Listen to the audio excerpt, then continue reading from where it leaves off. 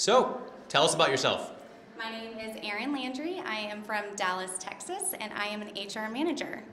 Oh, very nice. Are you a Cowboys fan? I'm a big Cowboys fan. I'm a big Patriots fan. Oh, so. no. I know. No, I'm a big defender of it. So funny enough, last year, before the Bachelorette, we also did one of 5 to watch out for in the upcoming season, and one of them was Colton. So it's interesting because you never know where the Bachelor is going to take you. So Colton is your Bachelor. How do you feel about it? Did you always want it to be Colton? Deep down, when I first saw him on Becca's season, I was like, oh my God, he is a heartthrob. Like, I would love it to be Colton. And then, as the drama went on throughout the season, I wasn't sure if it would be Colton, but once I found out, I was so excited.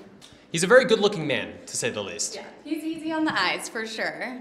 Yeah, how are you going to deal with that? Are you going to be nervous walking up to him? I mean, limo night is in a couple nights. Do you have anything planned? I do. I have my entrance planned. I'm really excited about it. So you just have to watch to see. But yep. Don't want to give anything away. So there's been a lot of discussion around Colton, both on The Bachelorette and Bachelor in Paradise, involving his relationship with Tia, the talks that he's being open about being a virgin. Do you have any thoughts about that? Any plans going in? Well, I think the fact that Colton is a virgin is very sexy. I think that someone that is strong in their beliefs and their morals is very attractive, so I am honestly really excited about it.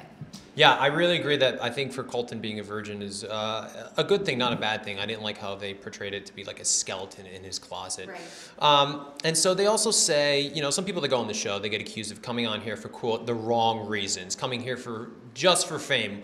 What would you say about that, and what makes you different? So I have always wanted to get married and have a relationship, and for me, the sole reason I came on the show is to meet someone that's great, a great suitor. And I've dated in the past, I just haven't found the right person for me, so I thought, why not try it on TV? I do think that there could be potential people that aren't there for the right reasons, but I will say that I am one of those that I am there for the right reason. Have you ever lived in a household full of women? Well, I was in a sorority, so I understand that I never lived in the sorority house, but no, I've never lived with that many women, but I'm excited.